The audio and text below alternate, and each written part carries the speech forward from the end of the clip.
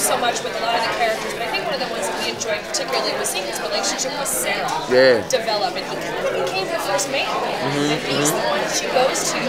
What was that like as you brought that story to the front of the season? That was so much fun. I feel like that kind of happened organically, just because me and Katie like just get on so well.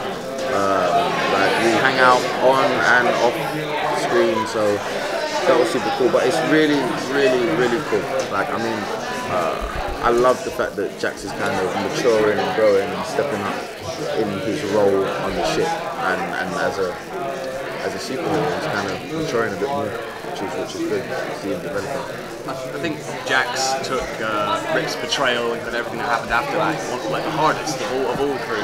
So what can you say about his relationship with Rick going forward? Yeah, it's definitely not the same. I was very kind of adamant for it not to be the same after. I didn't want it to just be like, oh, you kind of, you were brainwashed, but okay, all's forgiven now. With Jackson Rip, it's not forgiven. So yeah, that would be interesting, especially with the introduction of the Time Bureau, who are essentially a reformed and better version of the Time Masters, without the kind of sinister helping Vandal Savage and kind of killing people in the past sort of vibe, as far as I know so far. So that whole element just adds a whole new dynamic to how the team functions and how the team approach missions, because they've got this other team that they have to compete with. So Victor was telling us earlier that Martin's going to be questioning a lot of things, and given your connection with his character, is going to be having the same feelings? No, Jax is going to be having the opposite feelings. So where Stein is questioning, his role on the Wave Rider and on the team, and Jax is going to Jax isn't happy with his kind of lot. When Stein wants to do more of kind of real world 2017, just be a regular kind of guy, especially as he's got a daughter now that he never had, so he wants to enjoy that whole fatherhood thing, where Jax is like, dude, Firestorm, like, we kind of need to do this together. So it'll be interesting to see how that works and what will happen with that whole Firestorm dynamic there.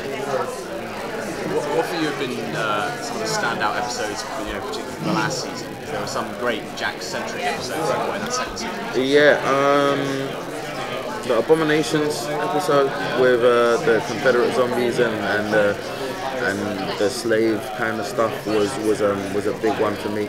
I really admired the fact that we kind of tackled that topic, because traveling through time, especially when you're traveling back in time, there were certain issues that kind of came up that I feel it wouldn't be proper if you didn't kind of address it in some way, shape or form. And I feel like we did it in a very tactful kind of way, and we didn't want to go too heavy on it and make the show kind of really dark and depressing, but also be like, no, this happened and we need to address it.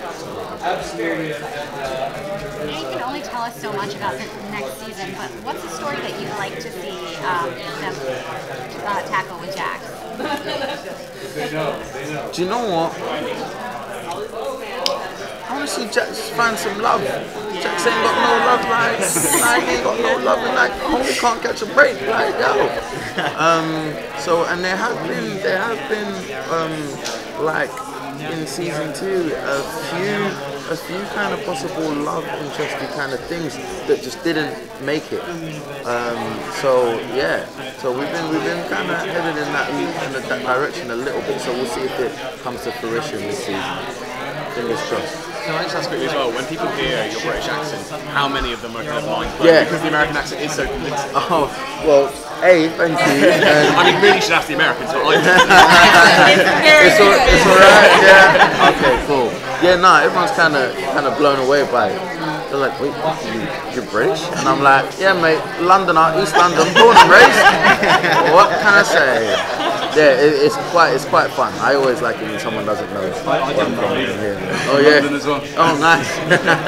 Yeah, so that's always fun. British invasion. They tried to wrap us. Paying attention. Are you going to use your accent in the show to give romance? I might as well ask that. I don't know. I mean, I hear that works. I wouldn't know from personal experience. But no, I'm not sure. We had Jax putting on an English accent in the episode where they went to the moon. So that was kind of fun. So yeah, I always like it when I get to use my natural accent. But then I prefer it when I get to use Jax's American. That's when I feel like I'm really acting.